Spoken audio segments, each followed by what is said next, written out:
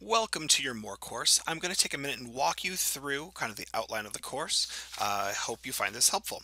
So I'm going to start off here in the main screen when you're logging in. Please don't forget about this top right-hand corner where we have the change user info. This area is extremely helpful to make sure you always have a current email in. I highly recommend checking this box to notify you when a message is received in the system. That you can't respond, but at least you get an email letting you know that your professor has written to you and you can see what that message is. And then there are other options in here, but that would be the main one that I would want to make sure we have in there. If you do need to change your password, this is another place you can get that done. Please do not change those settings unless you have an issue. Talk to your professor otherwise. And we're going to go ahead and click update. And there we go. Now, the next thing, we are going to go and take a look at our actual course. So I'm going to pop into our MAT155 course, but this is going to be true for all sorts of courses, even if you're not taking MAT155. Here's your general layout. You may see a course calendar at the top of your screen. This is a great place to help you understand when and where your homework is. And specifically when it is due. So you will notice here I have some homework coming up. That's why it is orange. Homework that's further out would be green. So the due dates are color coded. Now, I'm going to go ahead and click on this date. This is something that students like to do. They click into here and they can see, ooh, these are the assignments I need to do this day. And you can use this almost as a checklist to click into doing an assignment. That works. But when you do it this way, opposed to going through the course itself, you miss out on the books and the other materials we have to help support your learning. So please highly recommend use this if you know you are ready for the homework, but otherwise navigate to the assignments otherwise. You will also see the due dates and times. That is super helpful. To make sure you understand that it may or may not be due at midnight on that day. In this case, it's due at 10 a.m. And you will also be able to use late passes if your instructor allows it. So this will allow you after the due date to still access the assignment and finish up content that you are working on. Now, the next piece that I'm going to talk about here is this block here. This is a block that we tend to skip over a lot. Is the syllabus, calendar, and due dates, textbook, resources. This is where you go when you need things that are general to the entire class, whether it's your instructor's information, the syllabus for the course. Where do you go for tutoring and resources, just in general as far as PV? Calculators, and where is the actual physical textbook located? And I believe if you go into here, you will even find the download options for those textbooks. So it does say purchase, but some of those purchase options are actually free. So make sure you use that if you are looking for the textbook. The next piece here is the day one start here assignments. In here, you will find the course format video. Well, if you're watching this video, you've already found it. But what I wanted to point out is you will notice you also have your syllabus, calendar, due dates, the syllabus quiz. This is your first day one, kind of getting used to the course assignments. But I do want to point out, do you notice how each of these has a little bubble on them? This bubble is really helpful because you will see if it's half filled, it means you've opened the assignment, but you have not completed anything. It's showing you you're in progress. Once you complete an assignment, I'm going to go ahead and say I've done this. You will see that this bubble, we're going to go back, is now full. So this is a visual indicator of how much of the assignment have I done, and you can actually put your mouse on top of it and you'll see it says my score is 100%, where here I haven't even started this assignment yet. So there's our day one information. Now, this is a little bit bigger. This is flow of the course. This is what we expect to see as we go through the class. You're going to see modules popping up throughout the entire course. Right now, you may see module 1 and 2 available. I'm going to click into module 1 so you can kind of see the layout.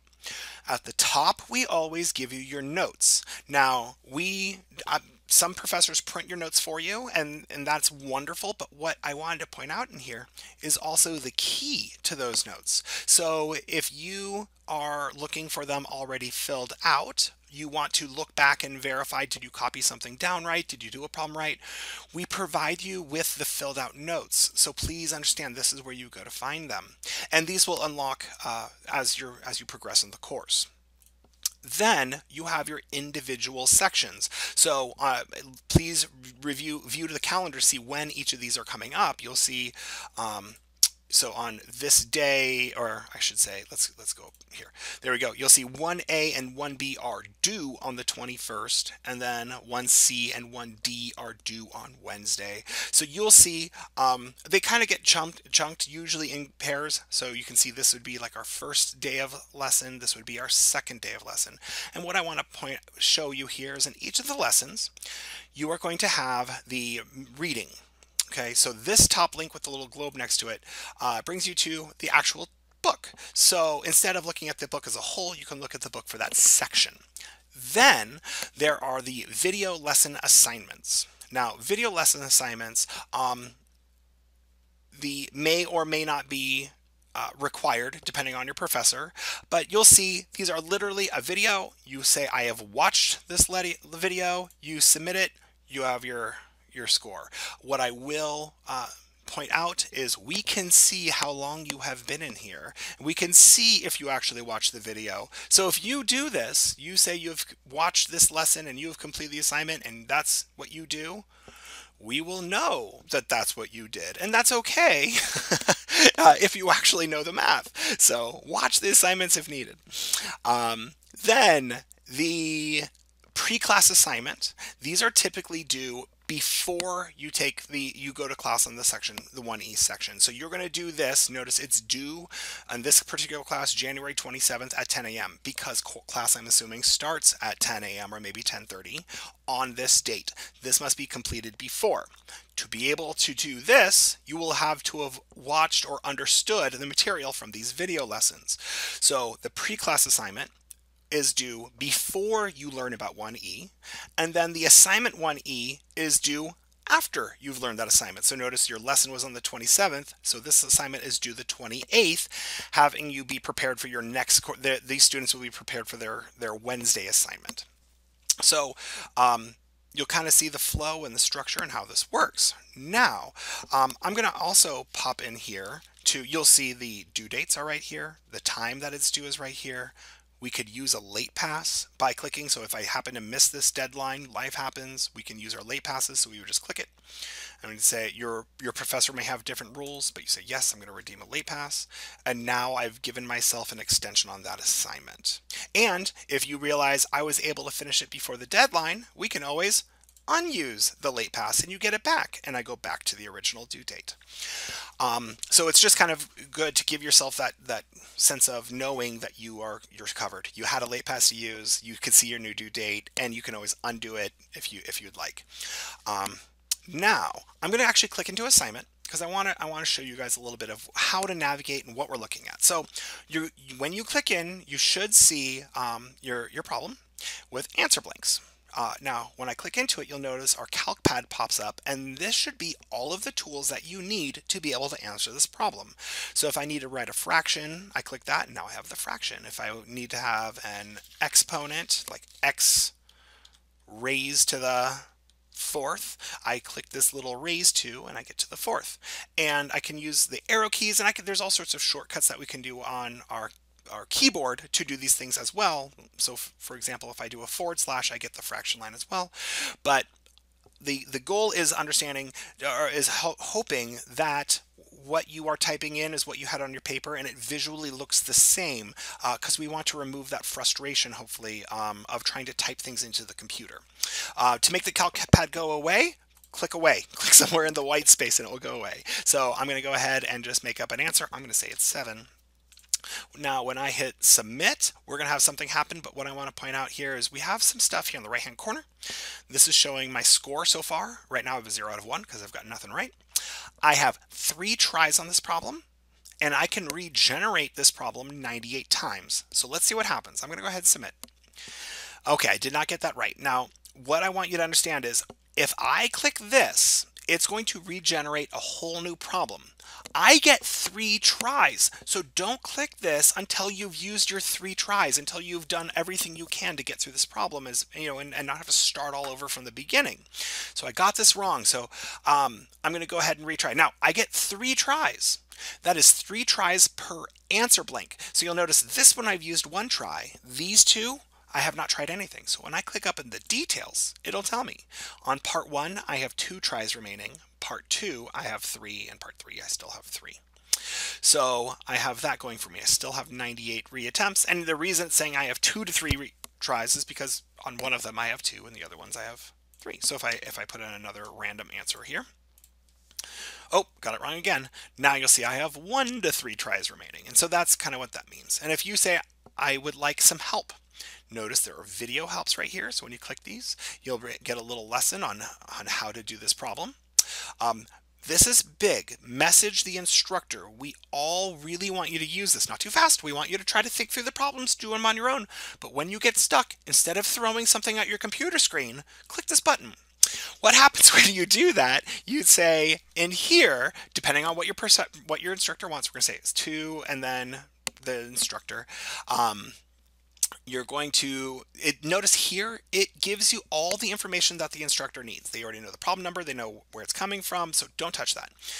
Then in here, as Professor Dwork, I personally like when my students upload a picture of their work. So I would ask them to click the little insert an image button and then upload a picture so I can see what they were trying. Other professors may want you to type, or other professors may say, do nothing, just say help.